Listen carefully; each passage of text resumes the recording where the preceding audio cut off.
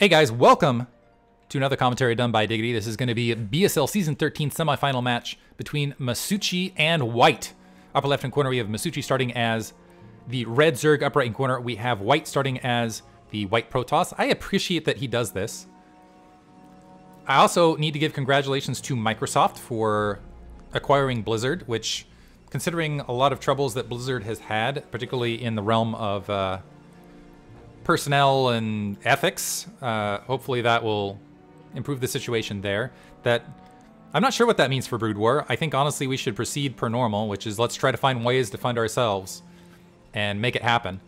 But that does bode well for potential StarCraft 3. So we'll see how it works and potential adjustments to Blizzard culture. We'll see. I feel like Activision, I don't know. Maybe that was kind of the disappointing part, because I always wanted to blame Activision back in the day, but hearing all of the indiscretions of Blizzard, and it hurts because I care about this community, I care about this game, and it feels like what other people are doing out in the field, just being jerks, has such a huge negative impact on this community and has nothing, and it's almost like, I don't know. Anyway, Masucci opening up with a 9 pool. He wants to go ahead and get early aggressive. I'll focus on this instead of like crappy stuff that's happening in the background. See how it works out. Masucci, if you did not catch the games versus Master Ray, go to Revolution Veer's channel. He's also covering Chobo League while I'm doing this. I might try to help him with that side of things. Forge first opener. White has faced a lot of Protoss on the way here, where Masucci went through Master Ray. So he's kind of maybe more in his comfort zone. Can repeat preparation. And also, he ended up beating Master Ray in the set of 5. And Master Ray, of course, Hasuleague champion previously, got close to being Hasuleague champion in most of these runs. First cannon warping in. It looks like that drone is going to be able to slip by to at least get scouting information. Sometimes that can be super annoying. And actually, he's going to go ahead and work on that cannon. Hatchery being grabbed behind this. Is he going to go for that with the... I can't imagine he's still going to go for this with the Zerglings. That would be crazy. 6 Zerglings making their way across. I think that cannon was planted fairly rapidly. The drone trying to do some damage. This drone might lose its life. Yeah, now backing out. And a Nexus being planted down. So the Zerglings at the very least can attempt to deny Zergling scouts, or probe scouts, as far as a follow-up. They're going to run for it. The drone getting blockaded. They're going for the cannon. Are they going to get it? He gets it. Oh, Masucci. I take it back. So with the extra damage that the drone was able to execute, a little bit of, what a hero drone, battle drone. So 2 Zerglings sneaking through. That's certainly going to force additional cannons, additional stuff, and this is really going to make White's life hell in the interim. Natural expansion up. Some nice battle probes coming off the line, but this is a lot of disrupted mining time. And the Zergling at the very least going to get scouting information. 9 o'clock base has also been grabbed behind this. And there is potential for more Zerglings to flood through, so DM White's going to have to invest in more cannons.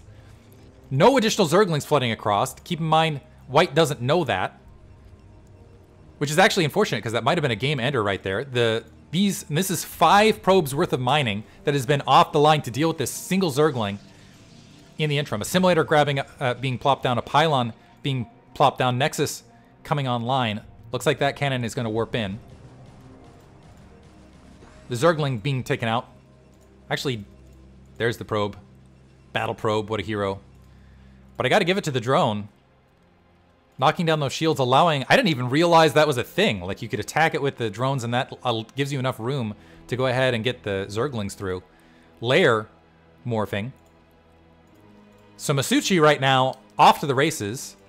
Another probe is moving out, so I think Masucci should be able to get the scouting information. The question is what can he do with it? Thus far, Masucci can move to 3-hatch Hydralisk, or sorry, 3-hatch Mutalisk. And with all of the delay in mining, White might have his work cut out for him. The probe's still able to sneak through. He's going to get a look at the lair. And the thing is even if, with that scout, Masucci opts not to go 3-hatch Mutalisk, what he can still do is go for that 4-hatch follow-up, and I don't know that White's going to be in a position for quite some time to field any counter aggression. He's actually not upgrading weapons 1. He does have 2 Zealots out. Hasn't grabbed his second gas, getting that initial Stargate planted. So he actually might be able, especially with a little bit of delay on that Spire, might be able to get an Overlord kill. If he can find an Overlord. Maybe sack this one on the front. But we'll see what Masucci opts to do, whether he is going to slide more into that 4-hatch or if he's going to go for the pure. I think he's going to slot for that 4-hatch because, as you can see, he hasn't grabbed that second gas. And he's starting to transfer drones to the 9 o'clock location. Usually, if you're going to go with more open, aggressive Mutalisk play in the mid-game, you'll see that second gas being grabbed. So I think this is going to, yeah, turn into more... yeah, there's the 4th hatchery at the natural expansion. Keep in mind the winner of this is going to go on to face Thebes in the finals. Second gas now being grabbed for White. I think he's going to... And actually weapons 1 as well. Is he going to go double Stargate? I think he's going to go at least a Dark Templar, High Templar style build in the midst of this. Evolution Chamber at the 9 o'clock location. Hydralisk Den on the front. So Spire going to finish. We're probably just going to see an initial pair of Scourge, which should be out there to deal with that. Well, potentially deal with the Corsair. That Overlord very exposed. So I think this Overlord, at the very least, is going to get wiped out. Zerglings, unfortunately, cannot attack air, so they just have to watch it happen. That must be so depressing for a Zergling. Like, Zerglings are basically like little alien attack dogs, right? So just to watch an Overlord get picked out of the sky, like, that's, you know, their leash, effectively. It's got to be the worst. Anyway, initial Scourge are out. So the Corsair needs to be very wary. Oof. Actually, might have some trouble. Actually getting surrounded on both sides, getting a single shot off. Is it going to be able to get out? Nice dancing on White's part. But the Scourge, oh, very close. And White wants to keep that alive. It looks like they did get bugged out. So he is going to be able to find everything at the 9 o'clock base, seeing another hatchery plop there. But it gets, yeah, it's critical to keep that alive. These additional Scourge going to go ahead and wander in and get the additional scouting information. And upon seeing that Cybernetics core whirling, I wouldn't be surprised to see, well, let's see if he does get the scout. One Scourge down, both Scourge down, so only sees the gateway and sees the Stargate. I'm not sure that he got eyes there. Moving up towards a potential level 1 weapons legs weapon attack. It's probably going to happen around the 9-minute mark. Is pocketing some Corsairs in the upper right. Is respecting a potential Mutalisk swap, but going a lot of gateways to follow. And this has, I think, been the most successful thing I've seen comparatively these days. Speed being upgraded to deal with this is, yeah, just get an overwhelming attack force.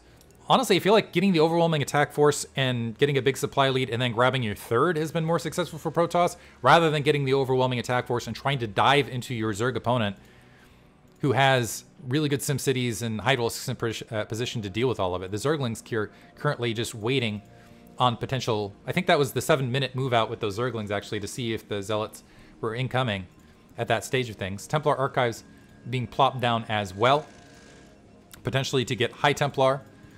But usually, yeah, it's just a delay from here. Masucci possibly going to follow up. So he's not moving towards Lurkers. He is getting the range. He's playing mostly defensively, but he's building an awful lot of Hydralisks. So I wouldn't be shocked once he gets Hydralisk speed if he tries to turn this into a contain before White has an opportunity to really respond. He is grabbing an additional hatchery, which is going to go ahead and put him up at the 6 count. The Corsairs moving out right as the Hydralisks are out of position to contend with it, which means a lot of these Overlords might get picked off.